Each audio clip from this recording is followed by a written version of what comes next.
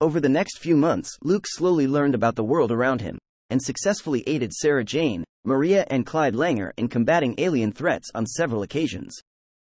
He demonstrated exceptional intelligence and an eidetic memory along with almost complete naivete about human nature which, while being a great asset to the team, was also a problem, as when he inadvertently aided the Slitheen in their plan to harvest the energy of the sun.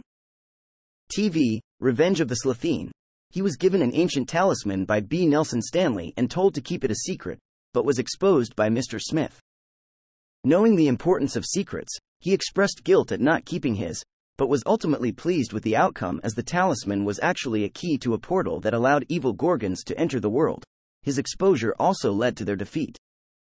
TV, Eye of the Gorgon. When he was captured by the Uvodny general Uvlavad Kudlik along with Clyde, and several other teenagers from around England, he successfully escaped from imprisonment on the alien ship and ultimately exposed a plot by the mistress, thereby freeing the captives.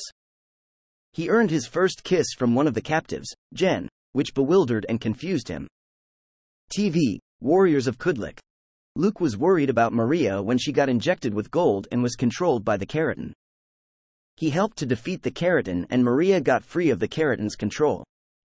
Audio, The Glittering Storm. The alien ravage possessed Luke's mind.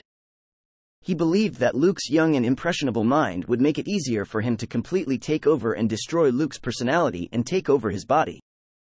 Luke fought a mental battle against Ravage and defeated him. Audio, The 13th Stone. Mysterious TV reports were later seen by the team implying that Luke was actually Ashley, the child of Jay and Heidi Stafford, who has been missing for 3 months. While Mr. Smith initially confirmed that he was a genetic match with the missing boy and he was returned to his supposed parents, Mr. Smith was actually working with the parents, who were Slitheen, to capture Luke. They tried to use the MITRE headset from the Pharos Institute to amplify his latent telekinetic powers to make the moon crash into the Earth. TV, The Lost Boy. See powers and abilities. Luke was later introduced to Jack Harkness, Martha Jones, Donna Noble, Harriet Jones, Gwen Cooper and Yanto Jones via Subwave Network when the Daleks transported Earth into the Medusa Cascade. He aided their efforts to contact the 10th Doctor with the idea of using Mr. Smith to link telephone exchanges and boost the signal.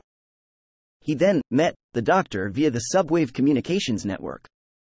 TV, The Stolen Earth. After the Daleks had been defeated and their planet-moving magnetron was destroyed, the Doctor contacted Luke, Mr. Smith and K9 Mark IV to use the Cardiff Rift as a tow rope for the TARDIS so it could return Earth to its original location in space.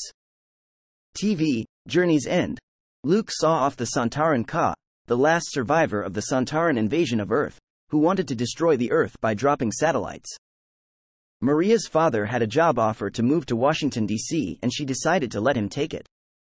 6 weeks later, she moved out. TV, The Last Sontaran. For Luke, it was really hard to see Maria leaving Ealing.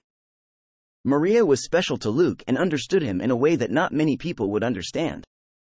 She was also the first person he ever spoke to. He missed her badly. Sarah Jane and Clyde did their best to comfort him. Pros, Day of the Clown. Maria and Luke still kept in touch using email, TV, The Day of the Clown, and via alien technology. TV, The Mark of the Berserker. They also phoned each other at least once a week. Pros, The Nightmare Man.